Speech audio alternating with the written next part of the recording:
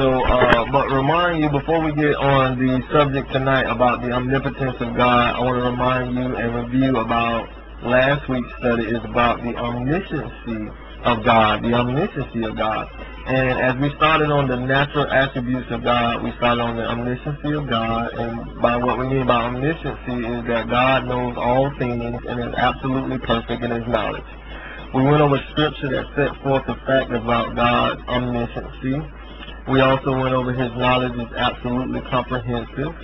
God has perfect knowledge of all that is in nature. God has perfect knowledge of all that transpire in human experience. God has a perfect knowledge of all that transpire in human history. God knows from all eternity to eternity what will take place. Then we summarized study 5 with what does this mean for the unbeliever? And we noted that Matthew chapter 12 verse 36 says that I tell you on the day of judgment, people will give an account for every careless word they speak on the day of judgment. The practical ramifications of the omniscience of God are many. Think, for instance, that what this means in relation to eternal security of the believer. If God knows all, then obviously nothing can come to light subsequently to our salvation which He did not know when He saved us. Well, think again what omniscient means when something tragic occurs in the believer's life. God knows and has known all about it from the beginning and is working all things out for His glory and our ultimate good. Now, that was the review and the recap from last week. Now we get into study 6, which we're talking about today is the omnipotence of God. The omnipotence of God. Now, as we break the word omnipotence, the first part is omni, which means all, and potence is power. The omnipotence of God is the attribute by which He can bring to pass everything which He wills. So, in the beginning, God. So, God in His solitariness was all by Himself, and then we noted that when He spoke the world into existence, He did not have to gather up material, but He spoke the world into existence. And when He made that declaration, the power of His word brought forth the creation.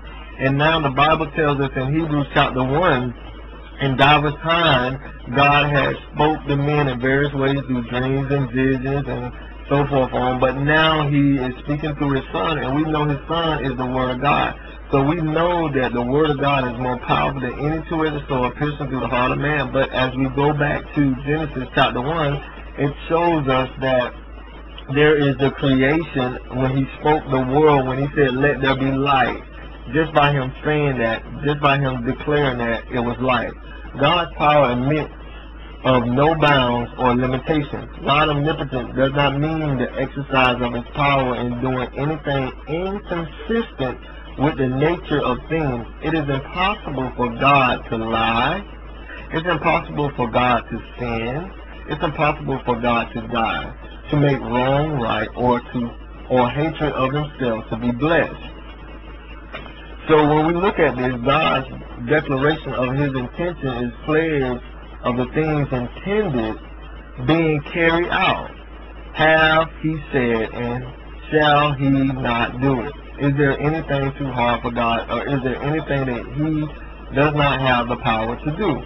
Let's turn to Psalms 139. As we turn to Psalms 139, we're going to see how the scripture declaration of the facts that are in general with the omnipotence of God. Psalms 139, remember last week as we went over the omnisciency of God, we saw that in Psalms 139 that God knows all. But here we're going to revisit Psalms 139 verses 12 through 16. Now he's talking about His omnipotent power. He says in Psalms 139 verse 12, yea, the darkness hideth not from thee, but the night shineth as the day, and the darkness as the light are both like thee. Notice in verse 13, for thou hast possessed my reins. And now when he talks about His reins, he's talking about His inner parts. Now he's going to talk about the power to fashion man in the womb. Thou hast covered me in my mother's womb. Verse 14, I will praise thee, for I am fearfully and wonderfully made. Marvelous are thy works, or power. and that my soul knoweth right well my substance was not hidden from thee when I was made in secret and curiously wrought or worked in the lowest part of the earth. Thy eyes did see my substance, yet being unperfect, and in the book of all my members were written, which is continuous with fashion, or put together, when as yet there was none of them. So we saw in Psalms 139, just by him fashioning every man, woman, boy, and girl born of a woman, it takes the power of God. So let's turn over to Job chapter 42. Job chapter 42. And just to remind you, we're talking about scripture declaration of the fact in general of God's omniscience. Now, as we turn to Job, we know that here Job is at the end of his trial, and here it is, Job is submitting to God and asking questions of what is going on. But notice in Job chapter 42, verse 2, I know that thou can do everything, and that no thought can be withholden from thee or from you. So Job understands that God can do all things. Here it is that there is no purpose of thy own can be restrained. The mighty review of all God's word as it passes from before Job in this context brings forth the confession, there is no resistance thy might, and there is no purpose thou cannot carry out. But let's turn to another verse. It's in Genesis chapter 18. Genesis chapter 18. And as we turn to Genesis 18, here it is. Christ is reiterating the Abrahamic covenant. And here it is. Abraham and Sarah is in their old age. And Christ is coming to tell them that they will still have this son. Genesis chapter 18, notice in verse 14, is anything too hard for the Lord? At the time appointed, I will return unto thee according to the time of life, and Sarah shall have a son. Now, we already looked in Psalms 139, and we saw that God can touch the womb and create a human being. But here he says in Genesis 18:14, is anything too hard for the Lord? What has ceased to be possible by natural means come to pass by supernatural divine power, which is only of God. Now, as we see in this scripture declaration, we just saw general facts of how God has power, and Job admitted that God can do anything, and we saw in Psalms 139 how God can create. But then it is also with an example in Genesis 18 and 14. But not only do we want to see the scriptural declaration of the facts, but next we want to move how the omnipotent power of God in the world of nature. While we're already in Genesis, let's go to Genesis chapter 1. Genesis chapter 1, and as we turn to Genesis chapter 1, notice in Genesis chapter 1, verse 1. We're talking about in the world of nature, we're talking about the omnipotence of God, and remind you that the omnipotence of God is the attribute by which he can bring to pass everything which he wills. God's power admits he has no bounds or no limitations. So he has all power in his hand. When he declares or decrees something, it must come to pass. Well, let's see this in Genesis chapter 1, verse 1 through 3. Note that the Bible says, in the beginning, God. Now, we already noted in our textbook that in the solitariness of God, in the beginning, God, before he created anything, he was self-satisfied in the Father, Son, and Holy Spirit. But notice that his power, he created the heavens and the earth. Now, he goes on to give us one of our examples of how he created the heavens and the earth.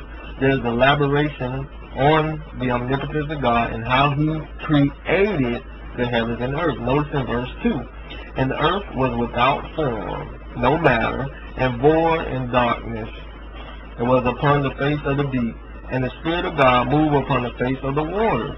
And God said, let there be light, and there was light. But notice, God said in verse 3, let there be light. Thus he spake, and it was done. He commanded, and it stood fast. He does not need even to give his hand to work. His word is sufficient. His word is sufficient. Let's turn over to Psalms 107. Psalms 107. We're still talking about the omnipotence of God in the world of nature. Psalms 107. Psalms 107. And as we think about God's power, we see how God is active in nature, and that God has not left us to wind up a clock and just leave us by ourselves. God has this power over nature. Psalms 107, let's drop down to verse 25. Psalms 107, verse 25. As we're going over Psalms 107, verse 25 to 29, we see he raises the storm and wind. He maketh the storm to calm. Even the winds and the sea obey him.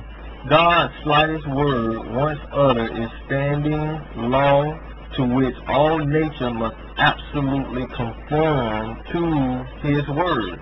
But let's turn over to Nahum. Nahum is in the minor prophets. You got to go to Micah, and then after you go through Micah, it'll be Nahum. And then we're going to Nahum chapter 1, Nahum chapter 1, verses 5 through 6. Notice here in Nahum, Assyria, Babylon has captivated Israel, and Israel is wondering how powerful is God and how he's going to deal with them. But notice how God responds through the prophet Nahum in Nahum chapter 1, verses 5 through 6. The mountains quake at him, and the hills melt, and the earth is burnt at the presence, yea, the world and all that dwell therein. Who can stand before his indignation? Who can abide in the fierceness of his anger? His fury is poured out like fire, and the rocks are thrown down by him. I notice in Nahum it said the mountains quake at him, the hills melt, the earth is burnt at his presence, the rocks are thrown down by him. If such is his power, how shall Assyria withstand it? This is God's comforting message to Israel. Everything in the sky, in the sea, and on the earth is absolutely subject to his control and to his power. Now, remind you that we're talking about the omnipotence of God. We reviewed scripture declaration of the fact of the power of God. We've seen in the world of the nature. The next, what about in the experience of mankind? Now here we have 3 examples. We have Nebuchadnezzar and Daniel chapter 4, which shows us the illustration of, here it is, there's a king, he's elevating himself in pride, and before he can get all of this pride out to think that he is God and that he's doing anything, God powerfully made this man like a beast, to graze off the grass and eat grass and to be like an animal. But once he comes to the end of himself and God gives him back his mind, he declared the wonderful work of God. But we see how wonderful this is illustrated in the experience of Nebuchadnezzar, but also we want to look at in the conversion of Saul. And as you look in Acts chapter 9, here it is, Paul is kicking against he's persecuting the church, he's coming up against God, but on the road of Damascus, God interrupts his life, and as he interrupts in his life, he invades his life, and he turns the most brutal creature against the Christian faith around, and now he has succeeded and become great because God has converted him. But we saw here the illustration of the experience of Nebuchadnezzar and what he went through as a beast, but at the end he gave God glory for all his power. Then we saw the conversion of Saul to Paul in Acts 9, as well as in the case of Pharaoh. Let's go to Exodus chapter 4, verse 11. Let's see that example of Pharaoh. Here it is, God has